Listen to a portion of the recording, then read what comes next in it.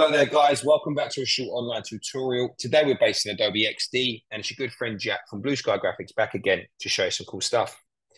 What I'd like to do today, guys, is show you how to mask imagery with inside of text. A really cool idea that you can implement across your app designs and your web designs. And trust me when I say it's a very simple process for you to follow.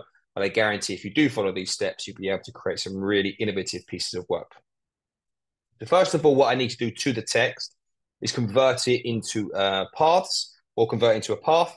So I'm just going to use my selection tool and select the three lines of text here. And if we come up to object, path, and as you can see, we have convert to path or the keyboard shortcut of Command 8 as I'm a Mac user, but Windows users, that's Control 8.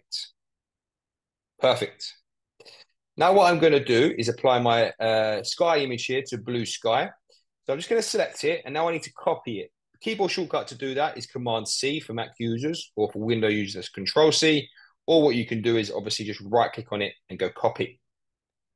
Then if you select the blue sky here, and now what I need to do is right-click on it.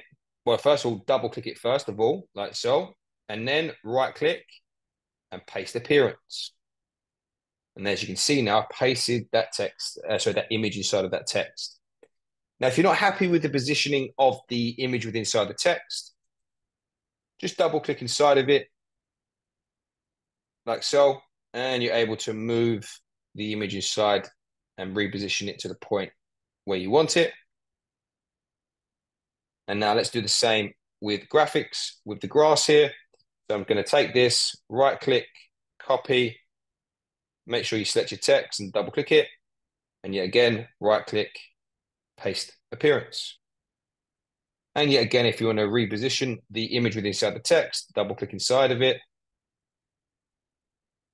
and position it to a point where you're happy. And now what I'm going to do is just delete these imagery. And I'm going to select everything. I want to put it into a group. Keyboard shortcut to do that is Command G for Mac users or Control G for Windows users. And I just want to align it horizontally and vertical center on our artboard, like so. And there you have it, guys. That's how you can mask imagery with inside of text within Adobe XD. If you're interested in finding out more about the school, the courses that we offer, please take a look at our website at blueskygraphics.co.uk. Thank you very much. Take care, and I'll see you next time.